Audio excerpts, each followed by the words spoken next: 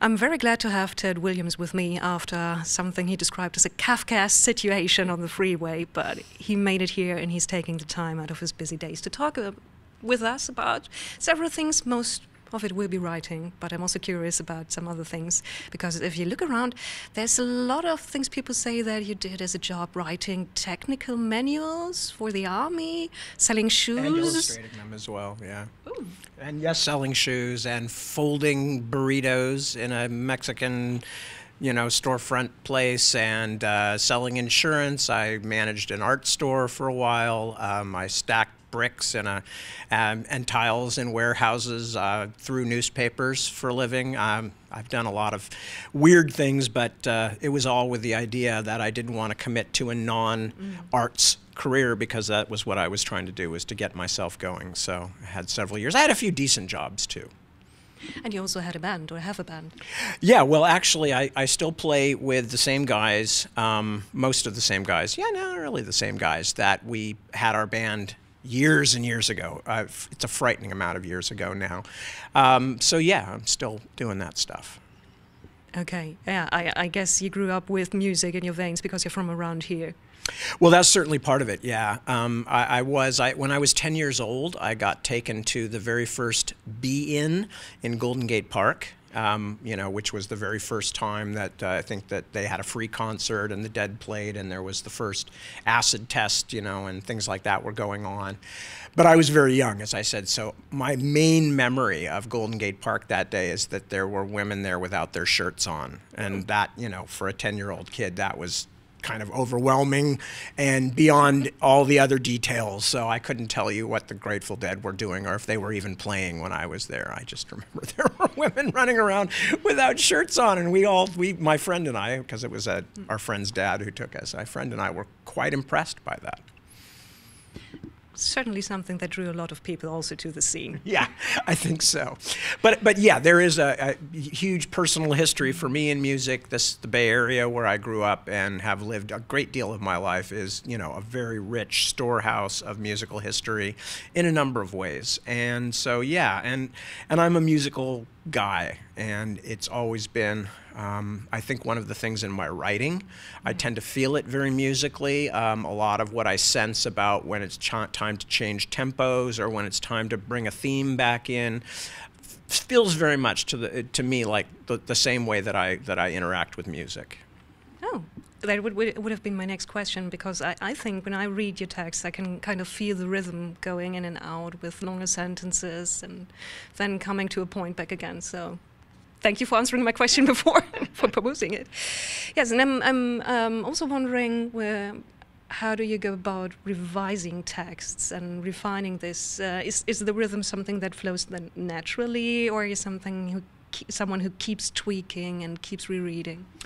Well, I'm not one of those people who is an exhaustive rewriter. What I tend to do is I tend to do a first draft that, although rough by my standards, is probably a great deal more finished than most writers, because the complexity of the things I'm writing with intersecting plot lines and every character having their own arc and various, here's a good German word, Leitmotif, being brought into it and brought up and brought down and things like that, requires me to do a lot of planning at the first draft stage, because there's nothing worse than getting to the end of a 1,000-page manuscript and then discovering that you have to strip out one entire plot line or change it drastically, because then all of the dominoes start to fall down and you have to stack them all back again.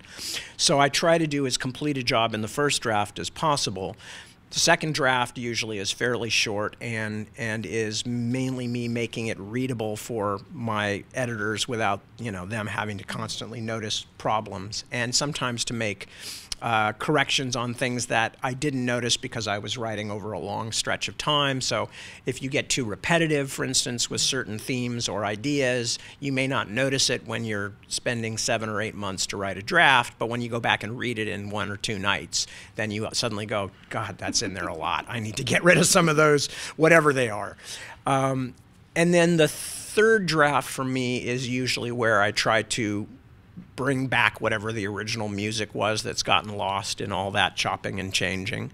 and to be able to write it almost, well, very much as if I'm reading it, and to feel, the flow of the language, the individual things about the sound of words and, repetition of certain sounds or phrases or whatever that are either there for a reason or they're shouldn't be there and they're distracting. So. Yeah, exactly. But that's, I always think of the final draft as a polished draft where you're bringing it back to where you wanted it to be in terms of how it reads, how it pulls the reader forward. Then I guess you have a long and very intricate planning stage for everything. And I also guess that you do a lot of research. For instance, when reading Otherland, I was very impressed for the research that must have gone into things like Bushman culture and languages and things like that. How do you find all of this, especially going back to other novels where internet was not as easily accessible as it is now? Well, Otherland is actually one of those. There was virtually no internet when I was writing that because I started it in the late 1980s. And I remember saying to somebody at one point, it's like, there's like 8 to 10 books per chapter. Now, that doesn't mean I was reading the entire book end to end every time, but it meant some substantial amount of research work, because I made a number of tragic mistakes in terms of limiting my own need for research and hard work. I hate doing that, and I did it in Otherland because not only was it, it had a whole real world component that was global. It was countries all over the world. Then it was also near future, and it was not a post-apocalyptic science fiction novel where you can just say, well, everything blew up. It's all different now. Or, everybody, they're now ravening mutants, and so you don't have to worry about. No, I was writing basically 60, 75 years in the future at the time. And so if you're talking about a street in Durban or in Sydney or something like that, it's going to be the same street. You have to look it up like you're writing a modern thriller, and it has to be accurate. Then, as you mentioned, there's all the folklore, the anthropological side of all these different characters, because I was emphasizing the human continuity. And as we get to the point where what are we going to be next, I was looking back also at who are we and how have we become what we've become. So that was very important. And anytime you're using somebody else's cultural heritage, you want to make sure that you're using it properly. And then, of course, the whole Otherland thing, there was a whole science component, which didn't have to be perfect, because I'm not a scientist, but it had to at least make sense. So I had to work with that. And then there was also the fact that every single one of these artificial virtual worlds was based on something. So each one of those I had to research and create almost like I was writing a separate book about that part. So yeah, by the time I was in the middle of the Otherland books, I was kind of thinking to myself, what was I doing? How does anybody get themselves into a situation like this? It's not so bad if it's one book, but then you realize you're going to spend 6 or 7 years of your life, and every chapter is going to be huge masses of research. And again, there wasn't really much of an internet then. So yeah, research. All that said, though, research is actually fun, and it's something I have to be careful I don't do too much of, because it's more fun than writing. Writing is work, even if you're having a good day and everything is coming and is flowing, there's a huge amount of energy that goes into it and into the whatever it is that you're doing when you're processing material and turning it into words. Whereas research for me is fun. It was fun before I was a writer. I've always been fascinated by the world.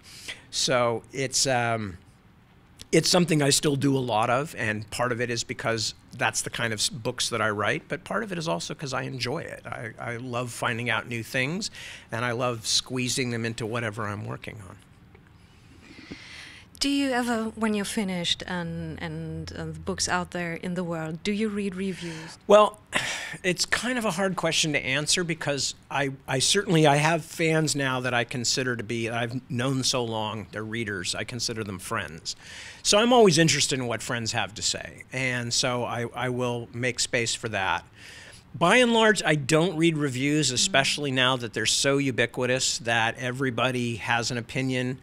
And it's not because I don't care about people's opinions. It's rather the reverse. It's that, you know, if I read 20 glowing reviews and then one person says, I don't know how this guy ever got to be a writer. He's stupid. You know, all of a sudden I'm overwhelmed with like horror and upset. And, you know, and the other good reviews don't exist. And I'm going to spend all day walking around saying, how could that person say that? And they can't even spell, you know, or whatever. So, you know, especially these days when there's so many available sources of reviewing, I've found that unless someone specifically says to me, Tad, you should read this, because my wife does this sometimes. She says, this person really gets something, or, you know, it's not even necessarily always the best reviews, you know, but it's people who understand what I'm trying to do and then comment on it.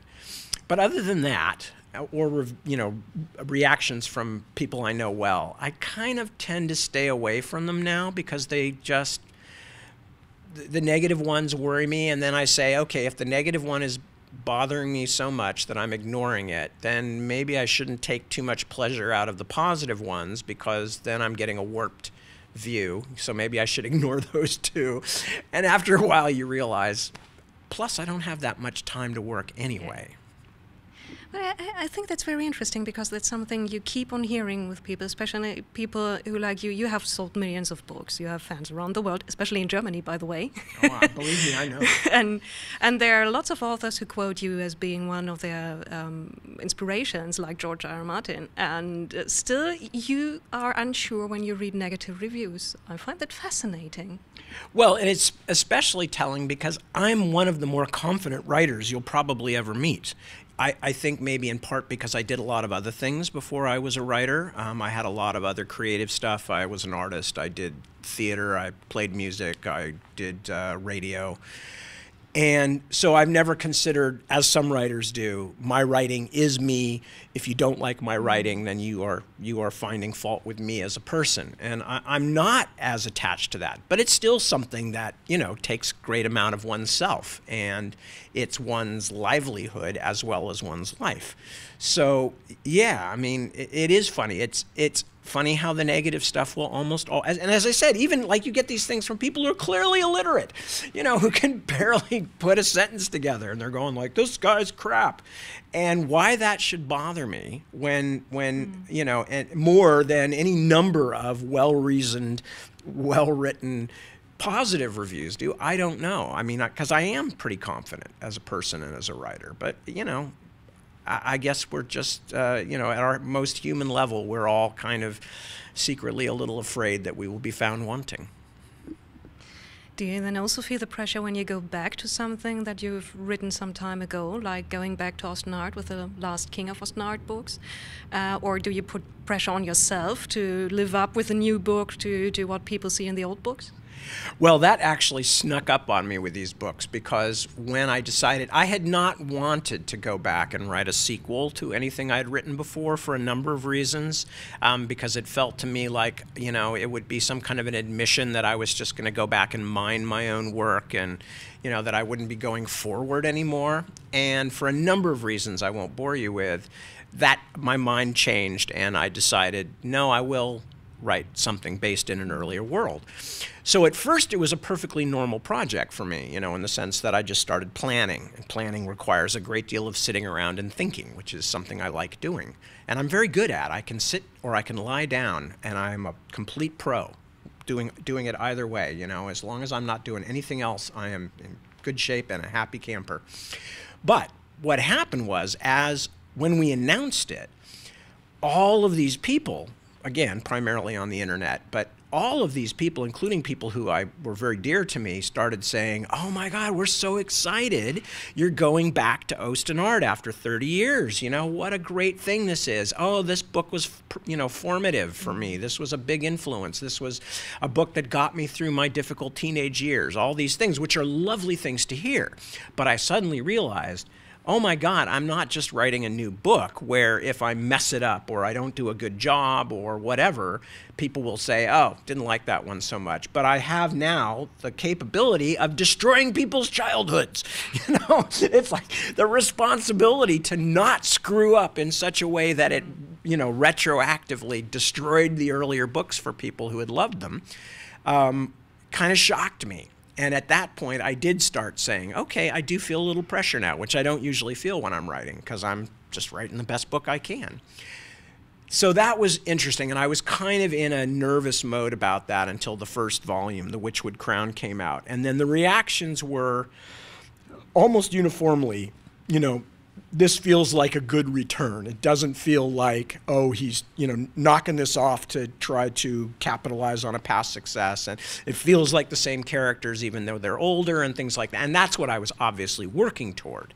But until I heard that from the readers, the ones who were invested in the story, I couldn't quite relax. But now I'm much more relaxed. I feel like, okay, good. I did find the right kind of sweet spot on that. And now I can go forward and just work on making it the best possible book that it should be. Okay, so I'm not going to repeat at length that, yes, I also read the books, the Osten Ard books when I was younger, and they were formative in a way. But the things that I took with me from them is a certain sense of melancholy also, because a lot of the characters, not only in the Osten Ard books, also in Otherland and your other books, are kind of people who have lost something, and that's what motivates them. And there's always this sense of things are going away and things are fading, and it feels very intentional to leave someone with this kind of sweet melancholy. Well, I don't know if it's intentional as that I think most of us who are writers, and those of us who are serious about writing, not merely about the fact of making a book or something, but that writing is a way in which we express ourselves, you are inevitably going to let a lot of your own personality into it. And I think I'm one of those people who balances between being amused and horrified a lot. But I'm also one of those people who, because I'm very plugged in to my family, my friends, my loved ones, that, I can't help but, and of course now I'm like old too, but I cannot help but deal with the fact of mortality, that the world we live in is a succession of moments that none of them will ever come back. We will have the memories and build off of them. But, it's a one-way journey as far as we know. And so, yeah, I think that's one of the things that most appealed to me about Tolkien, for instance, about The Lord of the Rings.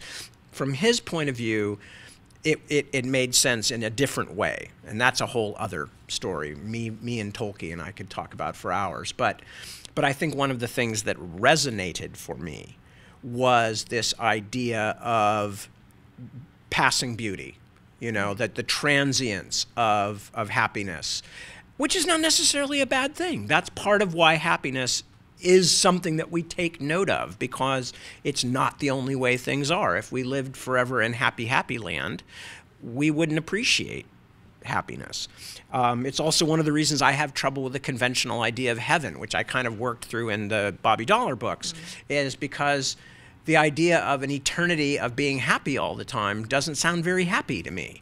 So it's very much part of who I am. It's part of what I'm concerned about. I probably have some deep-seated fear of death that I've dealt with by channeling it into my work and into the kinds of art that I like and things like that. So I don't think it's unusual, and I don't think it's anything special. I think a lot of people feel that, but I think it's very much, an example of how you find yourself in your own writing. I mean, you find your themes, but sometimes you have to write a bunch of books before you start to realize, wow, I sure talk about that a lot. I wonder if I've got an issue there.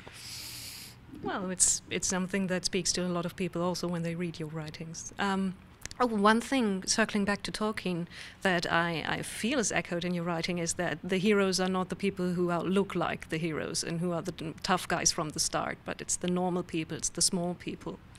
Well, it's a different kind of heroism. I think we all understand that people who sign up, essentially, to protect other people, whether they are police or military personnel or firefighters or first responders, paramedics, people like that. they are very admirable people, but they are also signing up for it. It's something that they have decided they wanted to do. They've been trained to do it. They are, you know, that's their goal and their plan and their path through life. Whereas what fascinates me is the people who have it forced on them. And because that's where a lot of times we find out who we really are, you know, and finding out who you are as a character in a book is what makes you interesting. You know, coming up against yourself and having to do things that you hadn't expected you might have to do. And I think it's also a way for me as a writer to question myself, you know, and say, what are my priorities? You know, at what point would I use violence to protect the things that I love, and why would I draw a line between this thing and that thing, you know, and where would other people draw their lines, and, you know, all those kinds of issues. So yeah, I think there is probably a big theme running through there of ordinary folks in extraordinary situations. And with the new Osten Ard books, also ordinary people who are not only forced in extraordinary situations, but who are viewed by those around them as someone they don't feel they are, like Simon, who's not very happy with all the pomp and circumstance. Well, I mean, you and I just had a moment like that earlier where, you know, I said something about, you know, not feeling very important or interesting, and you said, oh, you know, I disagree, or something like that. And I mean, that's it. You know, there's an old English expression, no man is a hero to his valet. And for those who don't know what a valet is, that's, you know, the personal servant who helps you dress. Not that, you know, there aren't many of those anymore. You probably don't have one. I certainly do not have one. Well, you can tell from the way I'm dressed. But, and I think that's, you know, that is part of it, is that it's always interesting to me as a writer when I'm, you know, because it's such a solitary thing, and it's basically just an extension of who I've always been.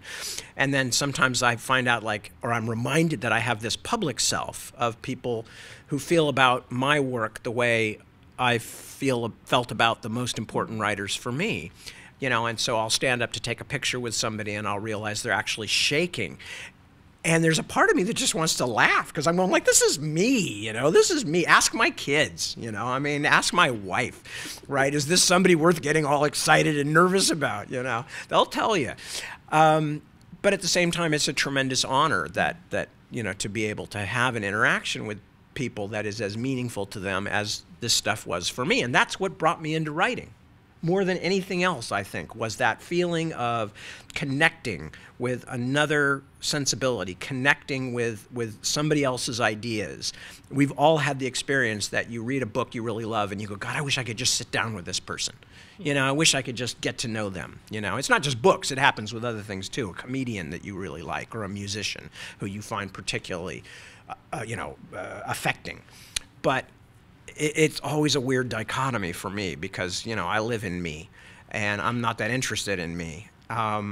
If I were that interested in me, I'd be writing about me directly instead of the indirect stuff that creeps in, you know.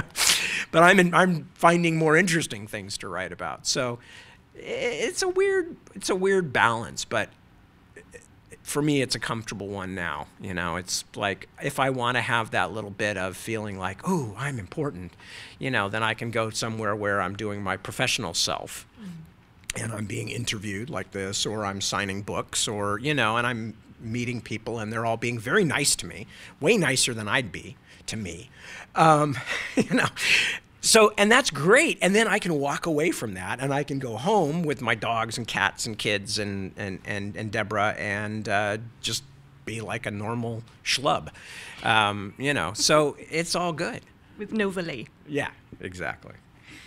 Okay, before we wrap it up, I'd like to ask a little bit about world building, because I kind of get the feeling that even if you're writing kind of classical fantasy, you always try to write the creatures and the themes and all of this different. Is this kind of an obsession to not do it as it was done before?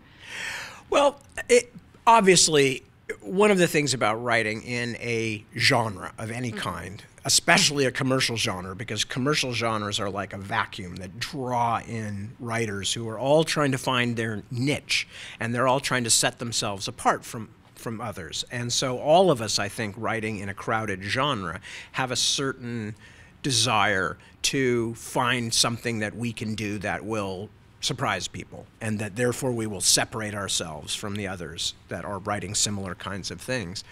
So that's part of it. But also, for me, I'm very much, the term doesn't really exist, but if there's such a thing as hard science fiction, there should be hard fantasy. Yeah. And I kind of really want to make things that feel real, because that's the whole point of fantasy, is you are using the unreal, but you are presenting it to people in a way that feels real. And the key, and that's where Tolkien got me also when I was young, was this feeling that there were depths beyond what were being revealed in the books. And there were, as it turned out. But that feeling that this world is not simply like the backdrop at the back of a stage in a theater, you know, that if you pull that backdrop, then there's more world beyond it. So that really worked for me. And that carries over into things like monsters, you know, or other races, where I don't want to create somebody or something that is only going to exist to occupy a spot in a story. I want the reader to feel like, you know, no, these are just like things in our world, that if you look into them, they have an environment, they're there for a reason, they have a way of making a life for themselves in that situation, and, you know, they carry on, they breed, they propagate it. They're not simply like little things that are put, you know, in for the purpose of the story.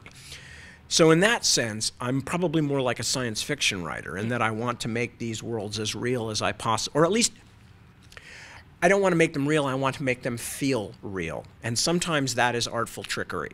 And that's okay too, if it works, you know, if it works. But the main thing is I want the reader to feel like, I'm only seeing part of this, and if I could come back here when the story's over, I could go and explore, and there would be things to find. That's the feeling I'm trying to bring across. Okay, so let's do the usual thing. Next book that's coming out is going to be the second part of The Last King of Osten Ard, early in 2019. Yeah, it's currently scheduled in English for May of 2019. It's Empire of Grass, and then I will be working both on at least one short novel and the third volume, which will both be Osten Ard related. And at this point, I'm not sure which will be the short novel, but the last book will be called The Navigator's Children. I am determined to finish this in 3 volumes. People are already taking bets. My friends and readers are uniformly disbelieving that I'm going to manage it, because, of course, I haven't ever quite in the past. But I am convinced this time that I'm going to. So I will go on record here as saying The Navigator's Children will actually finish in 1 volume that can be bound into 1 book, and that part of the story will end. But I don't think Osten Ard is going to end. And I'm looking forward to reading more out of Osten Ard and from you. Thank you so much. And thank you.